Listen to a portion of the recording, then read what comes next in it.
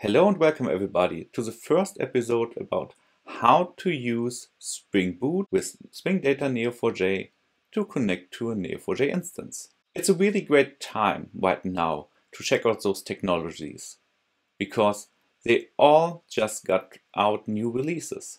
So we have Spring Boot 2.4, Spring Data Neo4j 6.0 that is available when you choose Spring Boot 2.4 and the latest release of Neo4j, Neo4j 4.2.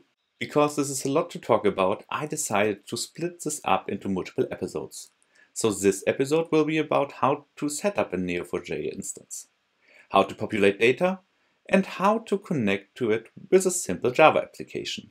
In the upcoming episode, we will add Spring Boot to the mix. As I already mentioned, it brings support for the latest Spring Data Neo4j 6.0. But not only this, you will also get auto-configuration support for the Word Java driver. We will talk about how to set up a driver instance and use it directly or get it provided for the usage of Spring Data Neo4j. Talking about Spring Data Neo4j, we will also have a look how to work with repositories and access your domain. For this to work, we will speak about how to set up an example domain to work with. In the third episode, episode 2, we will talk about the different layers of abstractions to access a Neo4j instance and interact with it. So they are more than just the raw driver access or the domain-driven design focused Neo4j repositories. In episode 3, the fourth episode, we will have a look at the reactive data access, how to use the pure Java driver or Spring Data Neo4j in a reactive fashion. We will also have an eye on how to test those applications. I hope you will have fun and join me on this journey. I will have. Let us now talk about how to get a running instance of Neo4j, either on your very local machine or an instance in the cloud. The first option I want to present you is the Neo4j desktop. If you have no experience in using Neo4j, this might be the right choice for you. Just head over to neo4j.com and click the Neo4j desktop. After extracting it, the application will present you with more or less nothing, because the Neo4j desktop itself does not come with a Neo4j instance. If you create a new project, you can then choose which database version do you want to download and then create it. Also, it gives you the opportunity to install additional plugins. For this whole video tutorial series, we do not need this. The second option is to use the Neo4j standalone server. You can also download it directly from the Neo4j homepage and extract it anywhere you need it. You can also use it, for example, on a system where no UI is available. The third option is our official Docker image. So if you do not need to set up a lot of parameters, you can just opt in for the Docker image and use it anywhere you need it. The next options are those options I would call the cloud options. On the Neo4j homepage, you can create your very own instance of a sandbox. A sandbox is a limited time instance running for you in the cloud. You can either choose from an empty dataset or have pre-populated data in there. There are several use cases you can choose from if you want to play around with the data. The second options in those cloud options is an Aura instance. Aura is our official cloud hosting solution for you. So after setting up a Neo4j instance in the flavor you prefer, it is now time to populate it with data. Luckily for us, Neo4j comes with a so-called movie graph. It is not populated within your database upfront, but you can manually create it. So we will just call the play movies example and choose the query for the data creation and execute it. This is the dataset we will use throughout all the episodes and for every example we will see. And now let's connect to a Neo4j database. With every installation, there comes the Neo4j browser and the Cypher shell with it. As you have already seen, I've used the Neo4j browser to connect to a Neo4j instance. If you choose to use the console, there is a Cypher shell available for you with every Neo4j installation. But we want to write an application. Let's dig into the code and connect the Java driver with a Neo4j instance. To create a minimal example, I choose to create a Maven skeleton for this project. So the only dependency we have to declare here is the latest Neo4j driver. We can then create the database connection. So we go in here and create a Neo4j driver instance.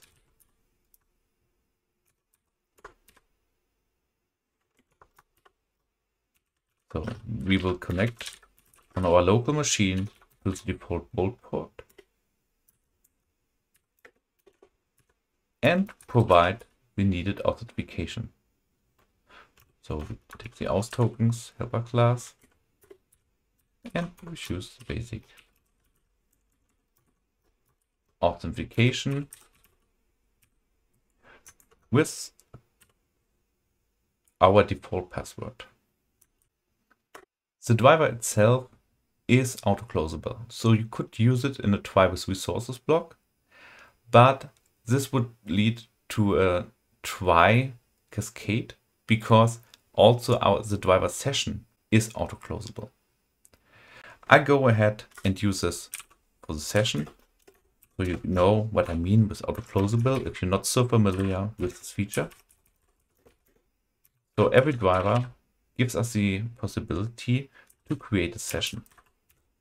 In our example for now, we use the imperative session. The driver itself also supports asynchronous sessions and reactive sessions. So let's stick to this one. What's important about closing and auto-closable is that the connection or the connection pool, to be more precise, will keep open until somebody calls explicitly the close method. So we do this here for the driver now to ensure that our application will also terminate. So now we have two choices to interact with the database. We could either use an explicit transaction or make use of the transaction functions. Those transaction functions give me a handle to the transaction I can work with. And I'm also make sure by deciding to opt in for a read transaction or a write transaction that in case of a read transaction, no write operation will get executed on the database, but will return me an exception. We just want to read data for this minimalistic example, so I choose the read transaction. With this transaction object, I can then run a query. Like I said, we will use the example movie dataset. So we can query, for example, for all the movies and then just return the title of every movie.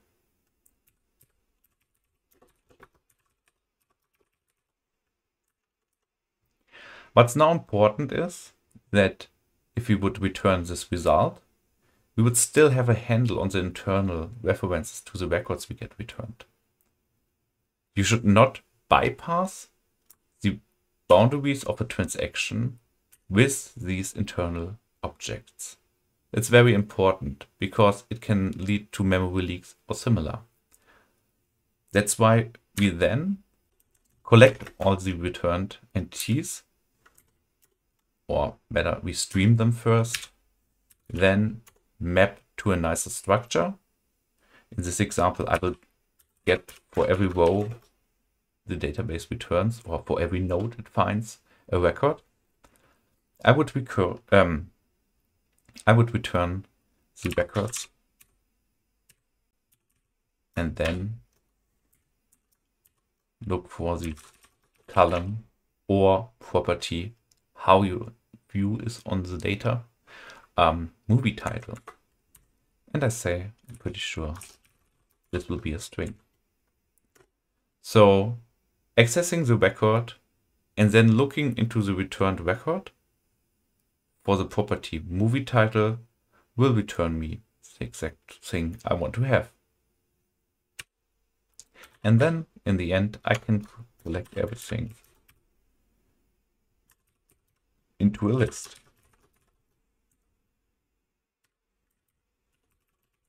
So we return this strings. And we need to import some of those classes.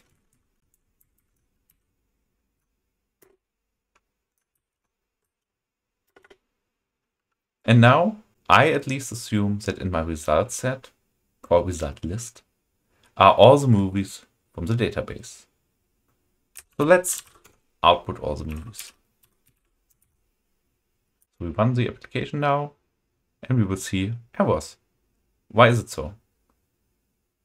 Oh yeah, we forgot to start the instance. So let's head over to a terminal. As I presented you before, we have several flavors of running Neo4j. I use the most practical one for this example and the one I use for my local machines most of the time. It's to use the Docker image. So we do a Docker 1 and I want to expose the ports for our web interface, the Neo4j browser. And of course, I need the bold port to connect our application to this.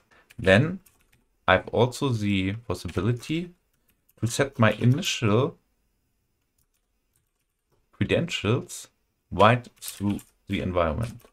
It might be not the most secure solution, but it will work for our small example here and for your test drives or similar. Then nothing left to say. Then please download the latest for the 2 image and give it a go. Luckily on my machine, I already downloaded it. It will then in a sudden boot up and be available. So now after the application has started, we can look into the browser. And here we can connect to the database, providing the authentication parameters we just set for the Docker image to start, and then connect to our instance. As you have seen in the introduction, we use the play movies command to create data. So the first page here is an introduction with additional features of the database, but on the second page you find the most important thing, the query that will populate our empty Neo4j database with the movie dataset. So clicking on this will bring the query into the input field, and then I can execute it. The data gets populated to the database, and we can then return to our application. Without any changes here, we can just start the application again, and we will see all the titles of the movies that exist in the database. Having said this, this is the minimalistic example how to connect to the database. I hope you had a little bit of fun and learned something today. Next time we will have a look on how to bring Spring Boot into the mix and work with Spring Data Neo4j. Thanks for watching and bye.